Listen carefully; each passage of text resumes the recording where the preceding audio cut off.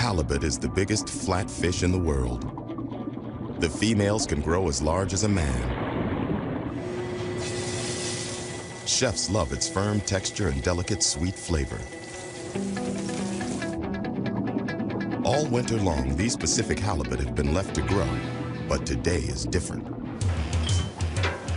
Anchor! It's the 12th of March, the beginning of halibut season. Move over!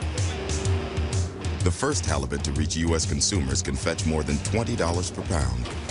Each year, an elite group of fishermen race to get their catch back to port. Yeah! Oh, here comes the halibut. If things go well, a mere deckhand can walk away with $20,000. Breakfast of champions. And breakfast is included. The crew of the Genoa work under Captain James.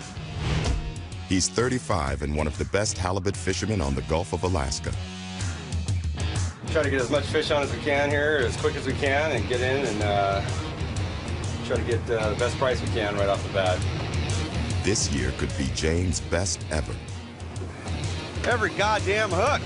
The halibut are virtually throwing themselves onto the Genoa. Unbelievable.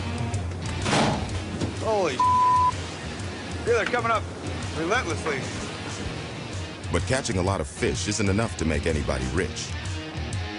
If those fish aren't processed, packed, and on a plane heading for Chicago or Seattle at the end of the day, their value could drop by as much as $60,000. And that's where Jess Yeoman and her team come in. When the Genoa's caught her fill of fish, they'll head back to Homer's Spit.